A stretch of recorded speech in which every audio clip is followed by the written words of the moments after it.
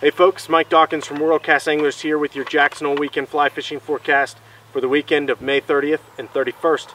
May has left us, June awaits, and with that comes golden stones, green drakes, the beginning of the salmon flies on the South Fork. A lot of our local area tributaries and creeks will start clearing towards the end of the month of June, so we couldn't be more excited to have more fishing opportunities to talk about here on our fly fishing forecast. The World Cast Anglers Fly Shop's open 7 days a week now, 8 a.m. to 6 p.m. We got everything you need. You're heading to the Henry's Fork for salmon flies, you're heading to the South Fork for nymphing and streamer fishing, you're looking to fish some of our local lakes and reservoirs like Henry's Lake, heading to Yellowstone, any of those things, we've got what you need. We couldn't be more excited to see everyone. So please stop in, say hey. Idaho allows non-resident fishing licenses here. This is coming into the second week. So stop in, we've got everything that you need and we'll take care of you to the best of our abilities. Saturday, 81 degrees. First time in the 80s here in Teton Valley and it feels pretty good. Low of 50, Sunday 75 and 51. We're out here on the Teton, wanted to come check it out. Flows are high but not abnormally high. Water clarity isn't that bad. But we have got a lot of debris coming down through the river. So what that tells me is these last couple days when it's got really warm, we've actually seen debris starting to let loose. I would expect a lot of tributaries and freestone rivers like the Snake, the Teton, and some of those other things to really increase in flow and decrease in clarity as we come into this weekend where we get some really nice warm weather. Jackson Lake's 86%, Palisades Reservoir 73%, so those things are filling up pretty quick. Henry's Fork, 440 CFS from the box, 1,770 CFS there in the lower river. We've got salmon flies mostly concentrated on the upper part of the river. Look for Riverside to Hatchery Ford, Osborne to Riverside to be some good floats. The Box Canyon, if you're looking for big bug fishing, that's the place to be. Riverside Campground doesn't open until June 1. So if you put in at Wood Road 16 or something like that, you're going all the way to Hatchery Ford. The lower river, we've seen salmon flies sort of rip through there. Be ready with golden stones and green drakes here probably in the next 7 to 10 days, maybe a little bit sooner if we get some warm weather, maybe a little bit later if things cool off a little bit. But also check out Chesterton Fun Farm. It can offer some really good salmon fly fishing sort of last because the fall river is so cold. Expect the Henry's Fork to be a busy place. Get ready to practice your boat ramp etiquette. Be ready to practice your on-river etiquette, or go early or go late and try to avoid the crowds. Any of those are going to be more productive for you and the enjoyment of your fishing day. The South Fork of the Snake, 13,900 CFS being discharged from Palisades Dam, 14,600 CFS there on the lower river around Heise and Lorenzo. Nothing new really to report. The South Fork went up to 14,000 CFS. It was down around 11 or 12. Not that big of a deal. Things have sort of shifted out. The fish were really hungry when the water was around 11 or 12,000 CFS.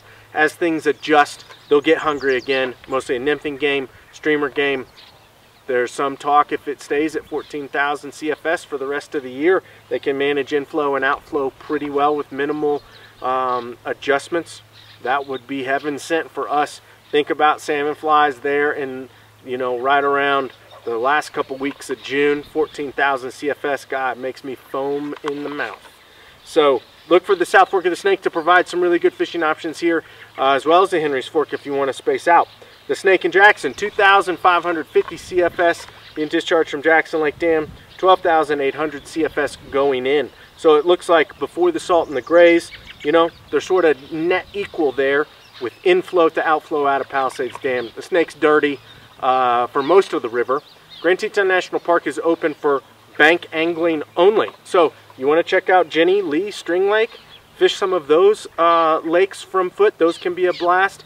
Look for the dam to Pacific Creek to be your really only other wade fishing options up there this time of year. I'd fish an intermediate line, maybe a light sink tip directly below the dam. Krelex, Clouser minnow, sparse streamers can do a great job of catching some of those lake trout down in there. And I wouldn't be surprised if you saw some dry fly fishing, you know, with Baetis, caddis, maybe some leftover midges or something like that in the rest of the reaches.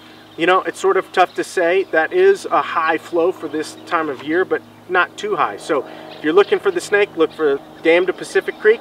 Look in Grand Teton National Park at some of the lakes to have, you know, some great times. You know, this is probably the only time you can go up and fish Jackson Lake, Jenny Lake, String Lake, Lee Lake, or any of those other lakes without any boats on it. So maybe this is the weekend to go check that out and see something different. The Teton behind me, 585 CFS up here in the valley, 2,120 CFS there on the lower river. So the lower river down there around Rexburg is flowing about the same as the discharge from the Snake. So things are getting high, they're getting dirty. Probably not the place where I would go fishing this weekend. Yellowstone National Park, fishing season's open. Firehole and Madison are fishing really well.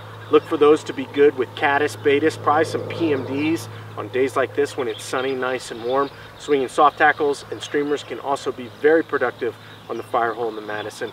Maybe check out the West Thumb, some of those creek mouths and things along those lines. If you have a boat or a drift boat with a motor, those can be really good with full sinking lines, small sparse streamers, leeches, anything like those. So just be aware of the weather and things that are going on. Being out on the West Thumb or Yellowstone Lake is really not the place where I want to be in a fiberglass drift boat. So be cognizant, be aware of your weather and your surroundings.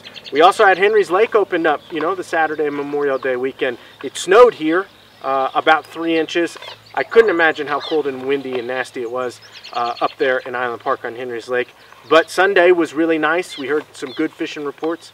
Guys fishing intermediate lines, maybe a type 3 line, you know, mohair leeches, small buggers, you know, damselfly nymphs, chrononomids, and midges have been really good on lake retrieves and things like that.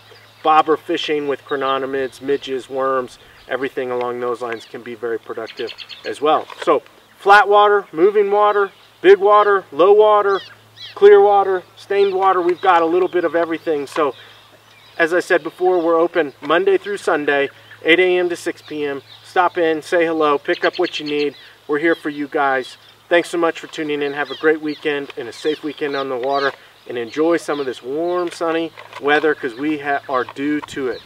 Thanks again. Take care.